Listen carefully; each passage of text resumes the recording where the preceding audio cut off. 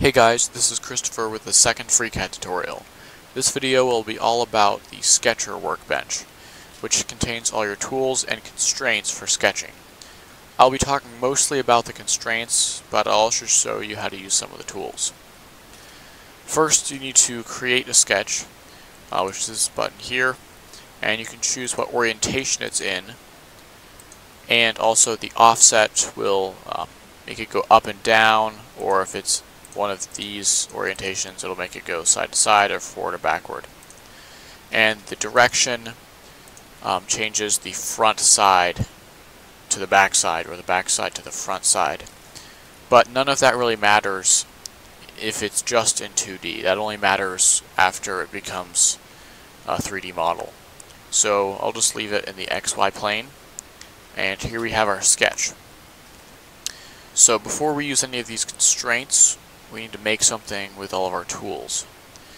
And the main ones we'll be using will be the line, arc, circle, rectangle, and polygon. So the line, you just click on it and then click on the two endpoints and it makes your line. And with all of these sketches, you can move them around any way you'd like until you define them with the constraints. But that's the first tool. The second tool, the arc, is center, radius, and first endpoint, and then the second endpoint.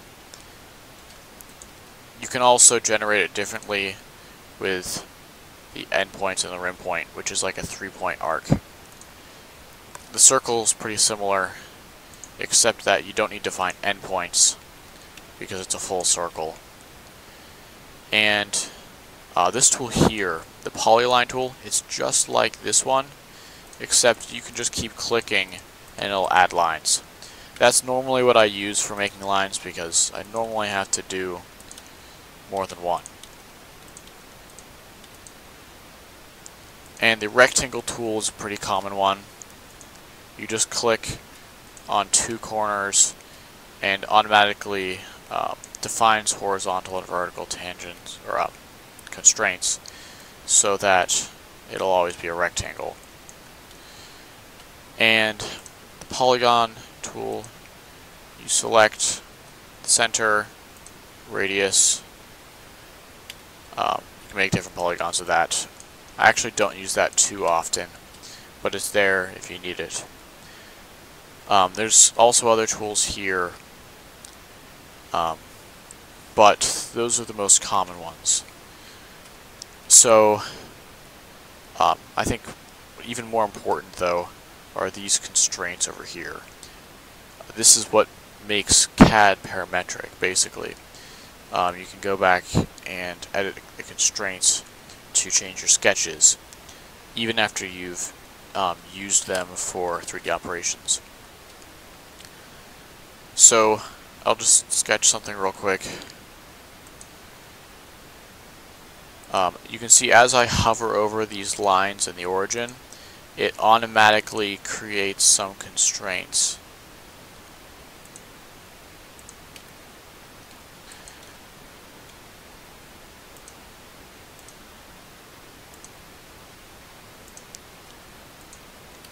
Okay, so we have this shape here, and it's free to move around in any way you like, except that this line right here is confined to being vertical.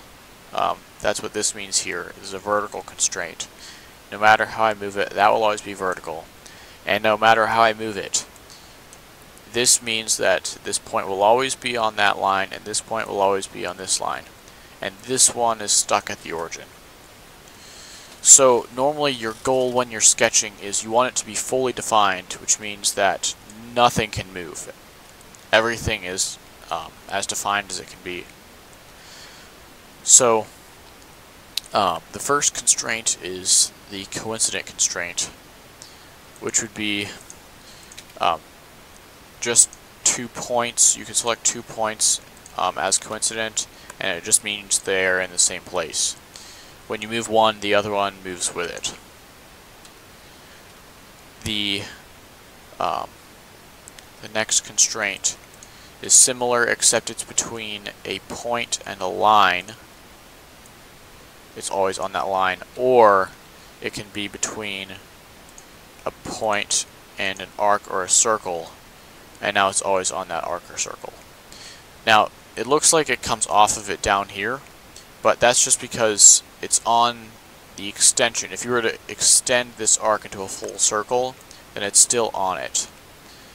It doesn't actually have to be on the part of the arc that's shown. It can be anywhere on that circle.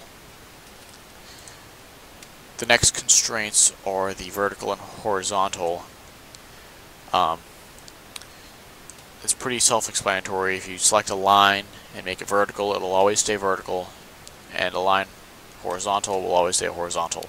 But something else you can do with it would be select 2 points and make them horizontal, and now they'll always be in a line that's horizontal. And you can do the same thing with vertical. The next is parallel. If I just make 2 lines out here, select them and set them parallel, no matter what now, I can move them around any way I'd like, and they're always going to be parallel, no matter what. And if I delete that, the same thing works for perpendicular. Now, no matter how I move them around, they will always meet perpendicular. Even if they aren't touching, if you were to extend them so that they would still be perpendicular. The next is tangent, which is similar to parallel, except it's between a line and an arc or a circle. And it just means that they intersect in one place, like this. The slope at the point that they intersect is equal. So those are tangent. You could also set these 2 tangent, and now it's a more continuous shape. There's not a corner there like there is on this side. And if we set these tangent, now there's not a corner there either. The slope there is the same. So now we kept these tangent constraints on there. It's a little bit more defined. We can still move it around, but less things can move. Actually, if you open up the solver messages, it says that there's 2 degrees of freedom. That means there's 2 things that can move in this. And that would be this height and this width. And that dictates everything else. If we define the height and the width, then nothing will be able to move. But first I'll go through the rest of these constraints.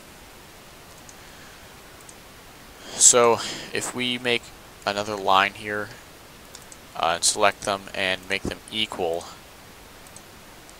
then that means, exited. No matter how we move these around, they will always be the same length.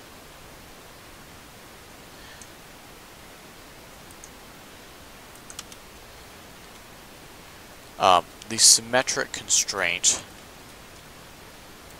if you have 2 objects, before I do symmetric, I also want to say that if you have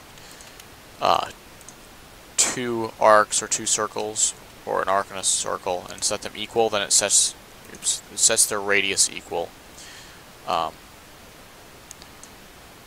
So it works with lines and arcs.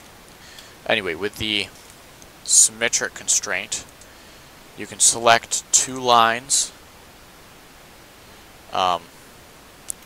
Sorry, you can't do that. You select 2 points and a line.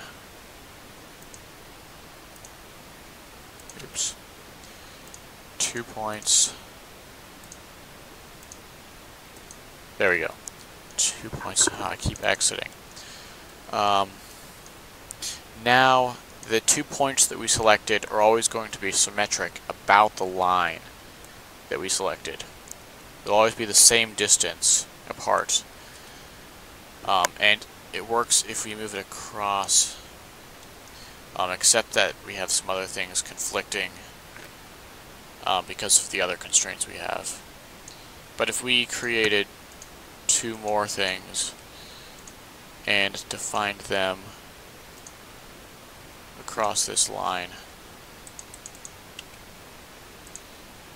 sometimes you have to select your objects first and then constrain them. Now we can move them across the line and they're still symmetric across it.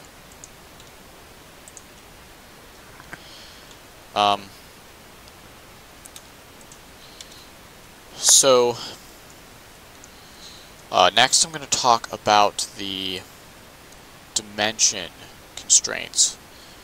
They're different than the other ones. The other ones don't have any numbers involved, but the dimension constraints do.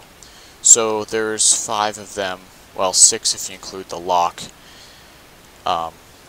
It's a little bit different, but anyway, there's horizontal and vertical distance, straight line distance, radius, and angle.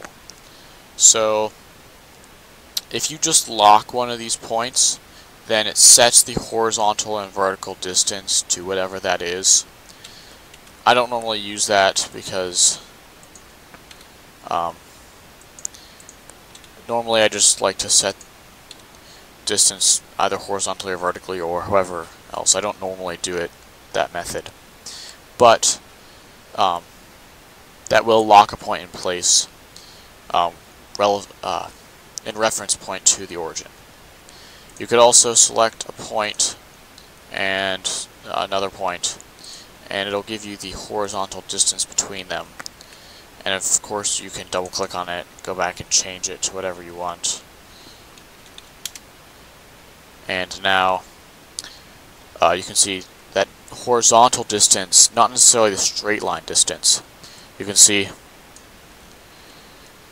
they're not in line with each other here, but it's still giving us the horizontal distance.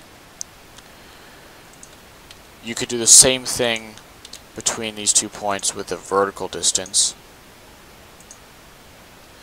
And then you could also do it with the straight line distance. The next one is the radius, which would be an arc or a circle. You just set the radius to whatever you'd like,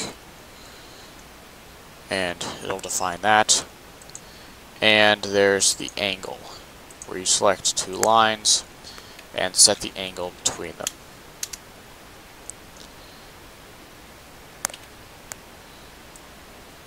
So that's all of the constraints. Now we can go ahead and fully define this. So we've got 1 degree of freedom. Only if we define one more thing, that means it will stop moving. So we can just do this distance here, set that to 3 inches, and now it turned green, which means it's fully defined. So nothing can move, because if anything moved, then it would have to break one of these constraints or dimensions.